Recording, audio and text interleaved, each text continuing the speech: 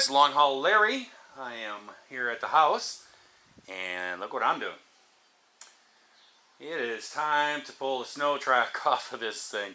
I just haven't had any time off since winter. I've been working ever since. I've had like a weekend off or something like that here and there, but you know, by the time I come home, I basically work on Big Blue or something. I really have not even had a day off to myself, so I haven't even messed with this thing. I have fired it up a few times, and since winter time, and just let it run and stuff a little bit, but I haven't really messed with it.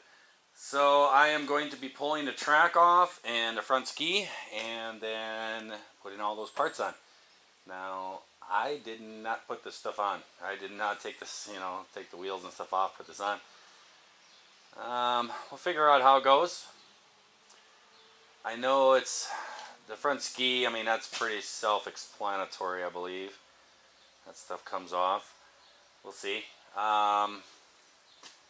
But then the back here, it's just the main pivot point. That's where the swing arm mounts, and then where the shock usually goes for the wheels, there's actually a steel bar that goes there, and that will just come out. So that's pretty easy. I think those two pins there, and I think the whole track just comes right off, I believe. So that'll come off, and I can store this away for the summer months here and do a little dirt bike riding. And I just got to feed the brake line. The brake line is actually up here, and it's hooked in here because when you have this track on, this is your only brake.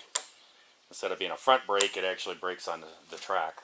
There's a brake set back there, so I got to take that off. And I have a caliper and everything that goes on the front brake, and then I'll hook the rear brake back up.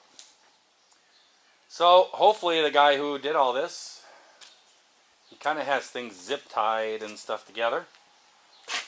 So hopefully everything will be all good, and I can figure out how this all goes together. I removed all, because these have heated handlebar grips, but I think I'm going to wreck them trying to get them off. So I'm actually just going to tape over the ends of the electrical connections and just zip tie these on and just leave them on here. I had to remove this brake cable. It was all fed up through here. And it went up to the front brake because in the snow there is no front brake. It's hooked up to the brake on the track. So that comes back out. And then all there is just one little bolt up here. And then the large pin that goes through the main frame of the bike and goes back there. And I think she's ready to pull out. We're going to give her a try. Hopefully it doesn't tip over.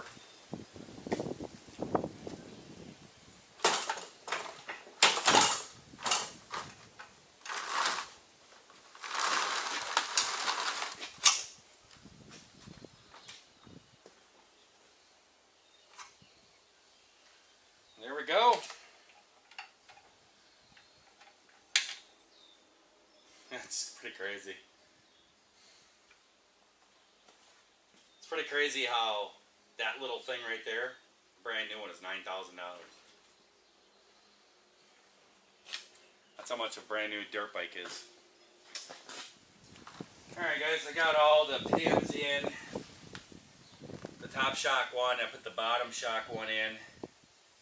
And it was a booger to figure out how to get the large one, with swing arm pin in, because the shock was pushing it back.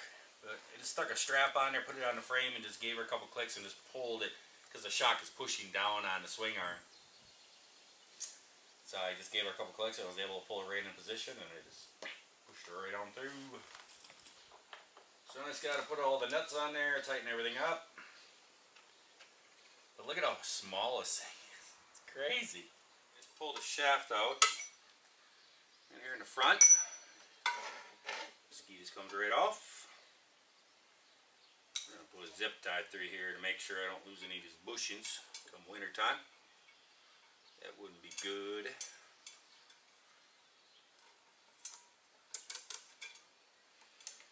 There we go. One ski.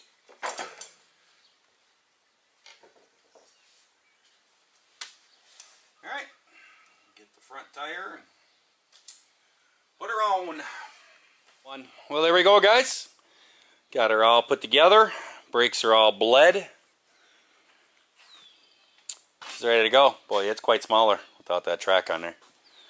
But she's all ready to go. I am going to get a different set of handlebars. These got these heated hand grips on them, and I think what I'm just, I don't know. I'm gonna mess around with it, but I want to take these off so they don't get damaged and everything, because that's nice having heated hand grips in the winter. But I just have them up there. I'm just gonna go take it for a spin quick.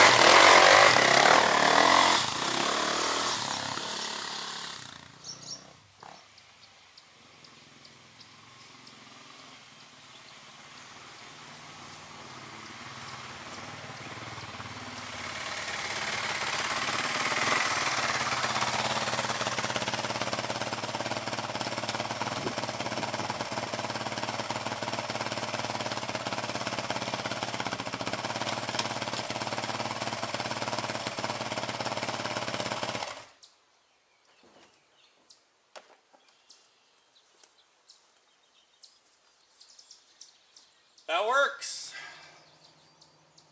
I found a little mud.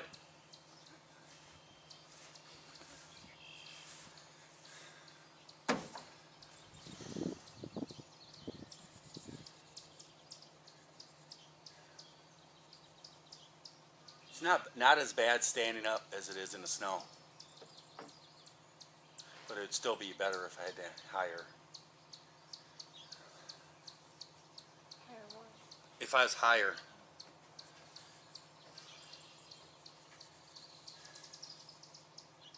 I think pulls pretty good wheelie in second gear though.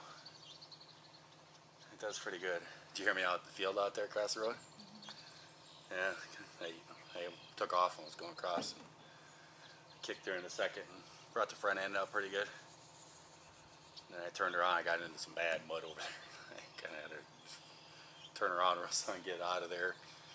And got out of there and stuff, and I turned around and I spun around and I took off and then I kicked second gear and I had pretty good up. I had it up there pretty good. But it's working good.